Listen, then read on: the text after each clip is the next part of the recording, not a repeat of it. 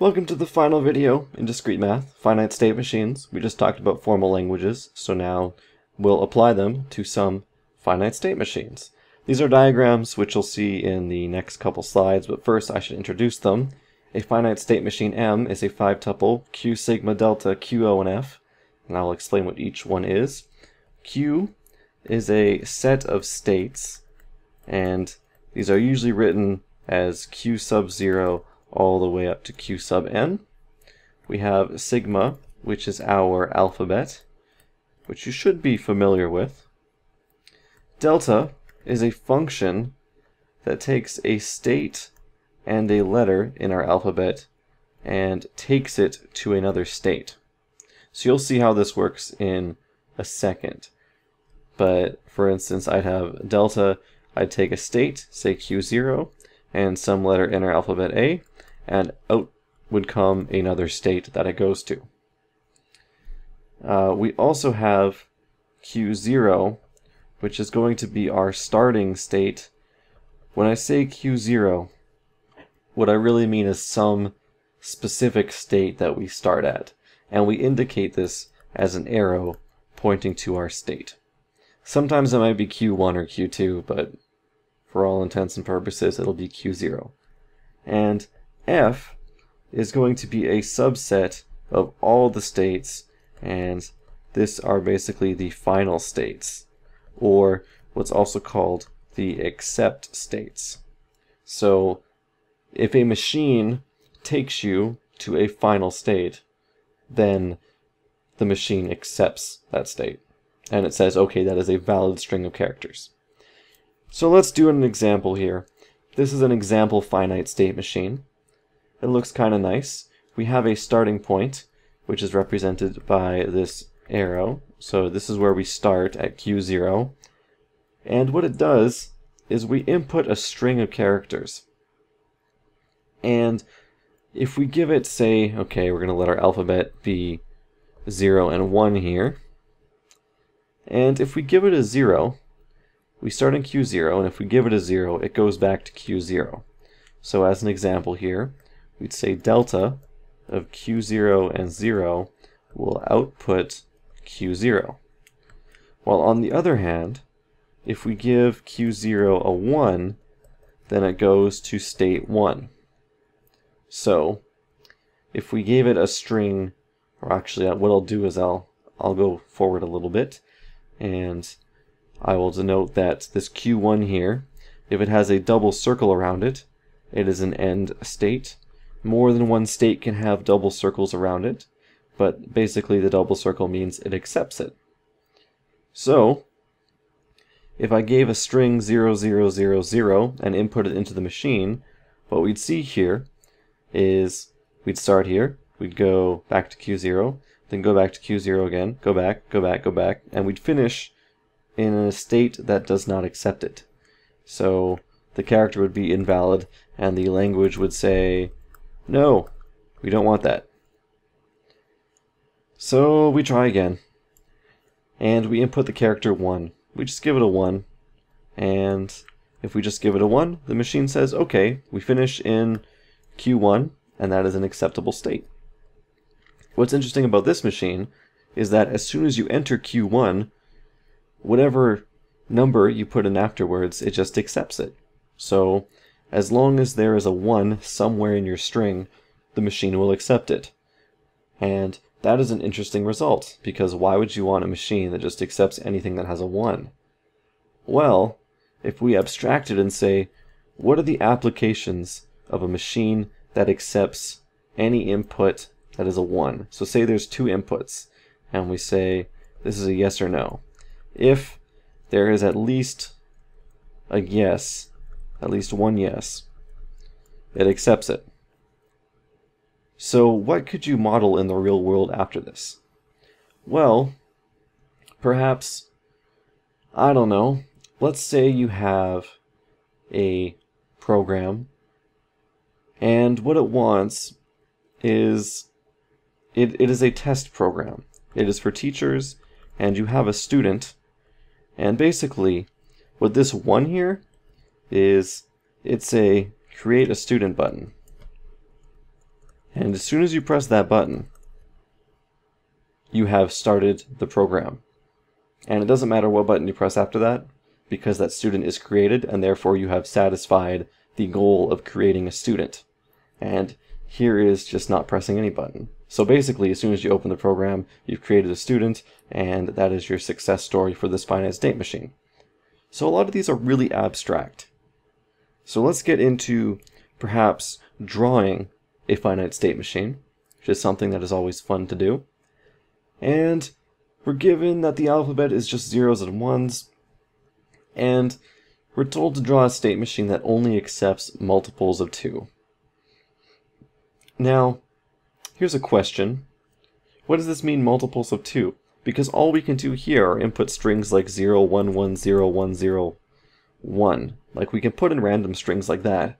So when it says only accept multiples of 2, you have to kind of abstract an idea and say, okay, what this machine really is if we input a string like this, what we're really saying is 0 plus 1 plus 1 plus 0 plus 1, so on and so forth.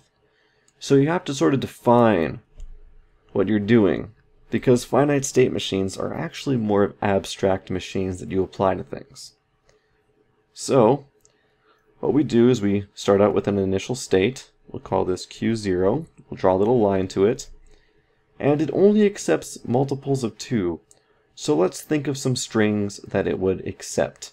And let's think of the most bare minimum strings it would accept. It accepts the state, I will do this in green, it accepts 0. It accepts 1, 1.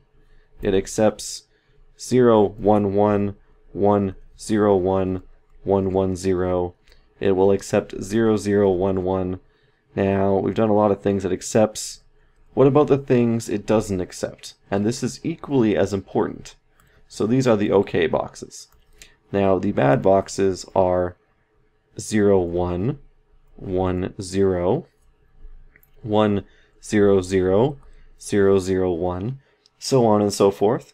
So the question is, how do we start? Well, if we don't do anything, and even if we just have, say, an empty string that is also acceptable, then we're going to start off in this state here, and it's going to be accepted. As soon as you start the machine, it is accepted. So, because the empty string is an accepted final state, the first one is accepted. Now, here's the thing. Because there are clearly things that aren't accepted, we have to draw another state over here, Q1, that doesn't accept things. And how does it not accept things? Well, here's the thing. If you just input a 0, you're good in the first state. But as soon as you put a 1 in, it goes to this not accepted state. Now here's the question, is how do we get back? Well, if we put in another 1, we're okay.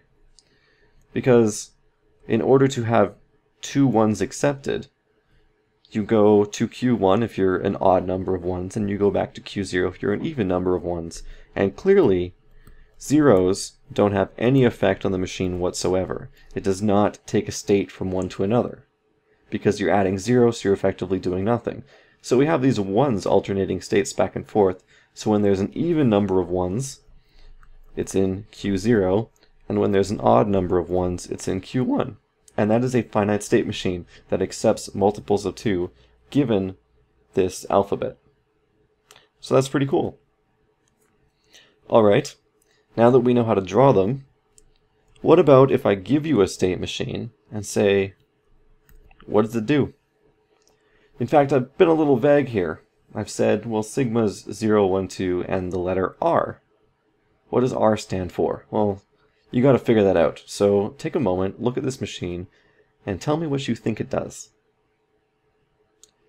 Alright, hopefully you've had a look at this. So, here's the thing. The first state, it just accepts. It says, okay, that's cool. So, if we take the string 0, it accepts it. Cool. Now, what I notice here is that it also accepts R. In fact, if you take a look at this very closely, it looks like no matter where you are, say if you're at Q2 and you input an R, it accepts it. If you're at Q1 and you input an R, it accepts it. So basically anything that ends in an R, it also accepts. So we can kind of think, okay, maybe this R actually just means reset. In fact, that's probably why it shows R. In fact, in the original example, the word was reset. I was just being mean by taking out the letters ESET. But okay, so that's kind of interesting. If it resets the machine, it's okay. If it's a 0, it accepts. Now, what does it do here? Well, perhaps it's an addition convention that we've done before. So let's take a look at some strings. Let's say, okay, if we put in a 1, then we go from Q0 to Q1, and then if we put in another 1, we go to Q2, and if we put in another 1, then that's okay. Okay, let's do something a little bit different. Let's traverse to Q1 and get back to Q0. And we can do that by putting in 1 and 2. Okay, what if we want to go to Q2 and then back to Q1? We can put in 2, 1. It's kind of interesting. But what we haven't done is we haven't gone from Q0 to Q2 to Q1 and back. So let's do that path. Okay, well, from Q0 to Q2 we can do 2. From Q2 to Q1 we can do 2. And from Q1 to Q0 we can do 2. And that's okay. So what we kind of see here is that if we add these numbers, they all equal 3. So we can kind of assume that, hey, as long as our string equals 3, it accepts it. And just to test this, let's create a string in our head, just a random one. 202100R 102012, and according to this string, this should accept. So we just randomly pick some numbers. Now if we follow the machine, which I will do in dark purple and then erase afterwards, we start, oh, that's not a good color to do this in. Let's do red. So we start with Q0, and we do 0, so we go here. We do 2, so we go to Q2. We take a 1 back to Q0. Then we do a 0 a couple times. Then we reset once, so that's good. We now take a 1, we take a 0. We take a 2, which takes us back to Q0. We do a 0, we do a 1, and then we do a 2 again, and we end up back at Q0. So, this accepted, just like our hypothesis. So it accepts multiples of 3. Basically what this means is that this is a 0 mod 3 check. Or I should say a 0 is equal to n mod 3 check. And if this is the case, it accepts it. If not, it rejects it. So you can play around with this, and you can make sure, hey, after the last reset, our string adds up to a multiple of 3. And if it does, then it accepts the machine, and you can play around with this. So that's kind of cool. And that is the basics of finite state machines. You can do crazy things with them.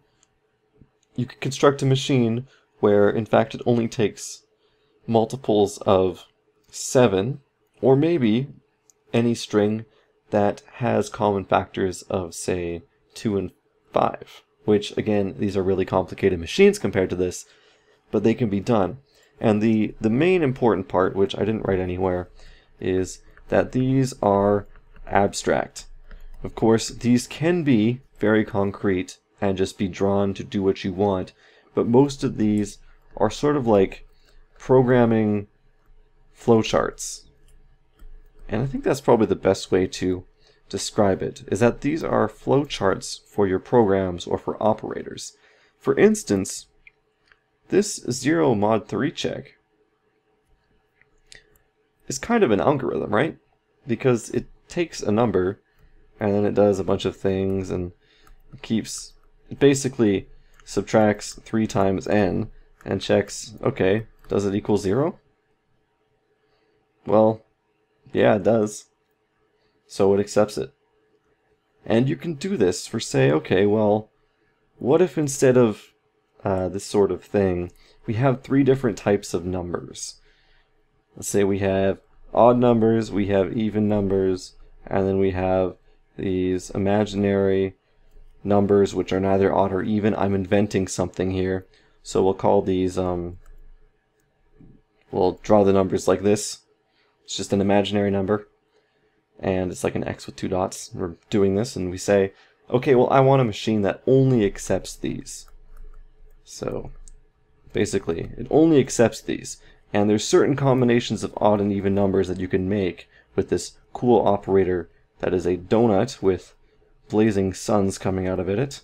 So if you take A and you have this little star thing B, then you can get this imaginary number out of it. And this is really abstract and crazy, right? But you can design a machine that under specific circumstances does this, and then you can program it. So that is the whole purpose of finite state machines. Clearly, things you would talk about in a formal languages course or further mathematics. I will erase this red line. So here we see that if we start at Q0, we put in 0, we go back, we put in R, we go back. If we put in a 2, we go to Q2, and we put in a 1, we go to Q1. It is pretty deterministic. Like, we know where we're going. But what if I said, okay, and if you put in a 2, you might go to Q1 as well. Well, instead, if you're in Q1 and you put in a reset, well, you might go to Q2. In fact, you might even just go back to itself. Who knows? And what about from Q2? Well, basically anywhere you go, maybe a 1 would be nice to go back to itself too. And then you have a non-deterministic finite state machine. And that gets a little bit more interesting, but if you're interested in that, there is tons of stuff online. That was finite state machines. If you have any questions or good homework problems that you should probably let me do on camera, because a lot of homework problems in discrete math, they don't really touch on finite state machines, and if they do, they usually go a little bit beyond this, and that's normally not taught in the first course, but I'm including it here, so kind of a weird spot to be including this video. But if you have any questions, leave them in the comments and I will answer them as quickly as possible.